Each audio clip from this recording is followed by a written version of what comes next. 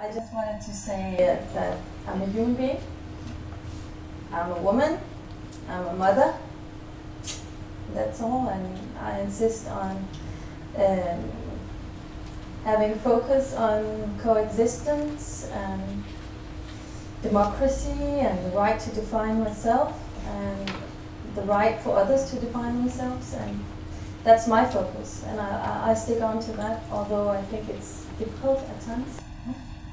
It's really hard to say one thing, but I guess you know, I just want people to know that Islam. I mean, I'm a very modern professional woman, and Islam is the heart of my life, and it brings me the most peace of mind, and it's a beautiful state of existence. The piece that I wrote for the exhibition was actually inspired by the very first Muslim. And the very first Muslim was the first wife of the Prophet Muhammad, peace and blessings be upon him. She was 15 years older than him, a very powerful businesswoman. He worked for her, and she proposed marriage to him. And actually, you know, I think a lot of people miss that story.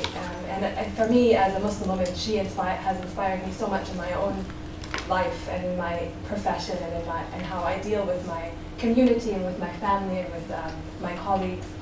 And so I would just, you know, encourage people to, you know, to just read a little bit more about Muslim women, because we have everything that we need and we're very empowered.